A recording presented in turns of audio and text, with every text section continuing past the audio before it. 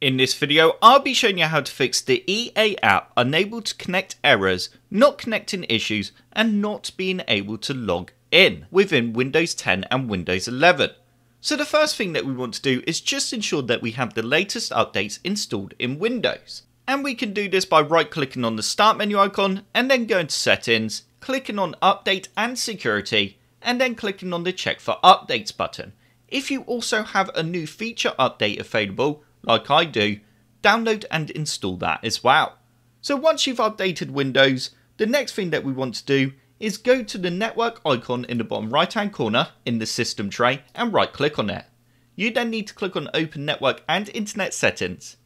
And you now need to click on Change Adapter Options. And we then need to right click on your network adapter and then go Disable. Once it's disabled, go ahead and right click on it again and go Enable. Once the network adapter has been enabled and it says you've got an internet connection in the bottom right hand corner, go ahead and try signing back into the EA app and see if it resolved the connection issues you were having. If updating Windows and re-enabling the network adapter didn't resolve the issue, then the next thing that I want you to do is use a cable connection if you're using a wireless connection.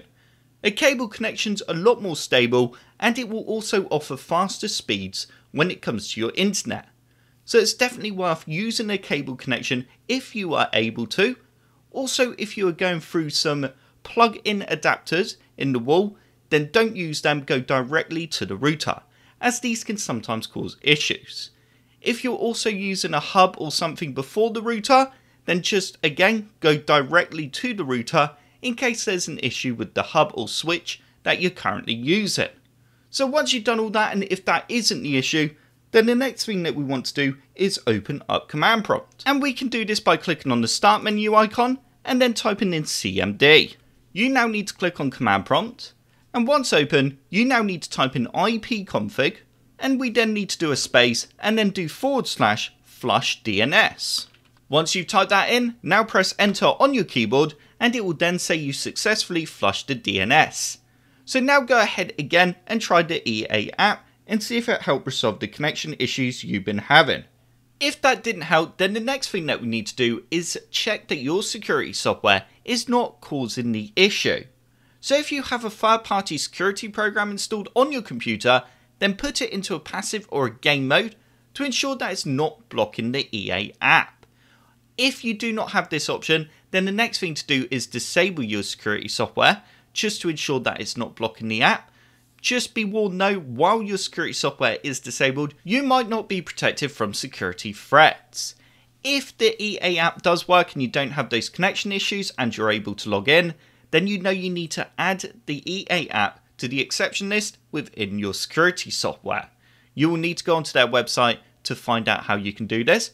If you're using Windows Defender, then we need to open up the Start menu and type in Windows Defender.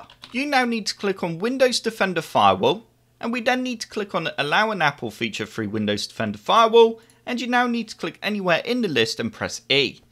You should now see a massive list of different EA app options. If you do not see these options, or if under private and public they are unticked, then you need to click on Change Settings, and you then need to tick each option underneath private and public, as you can see mine is at the moment.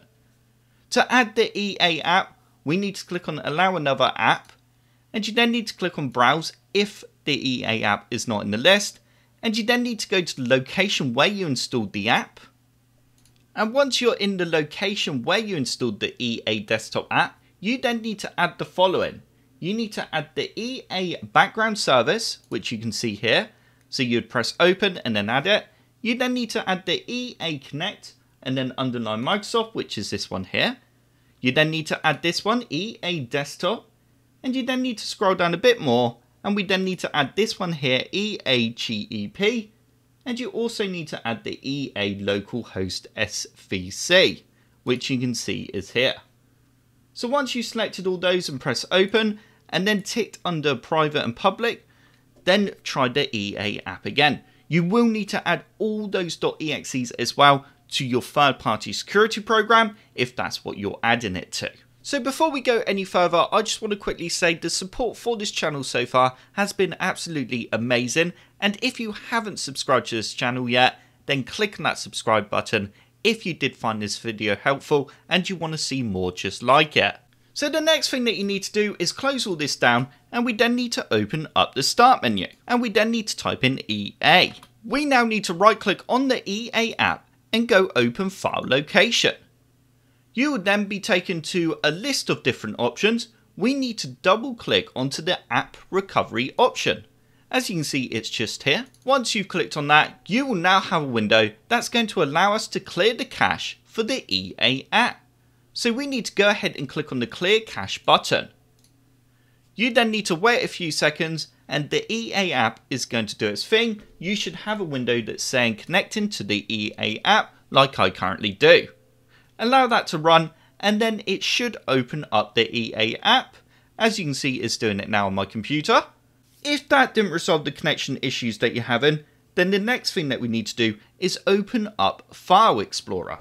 Once you have File Explorer open, you now need to click in the address bar, and we then need to do the percentage symbol and type in local and then app data, and then do the percentage symbol again and press enter. You will now have a list of lots of different folders. We need to scroll down until you come across Electronic Arts. You need to right click on this folder, but before you do that, you need to ensure that the EA app is closed and is not running in your system tray. As you can see, the EA app is not currently running down in my system tray. There is no icon. If you do see the icon, then right click on it and just go exit. We can now right click on the Electronics Arts folder and go rename. You then need to add BK to the end and then press enter.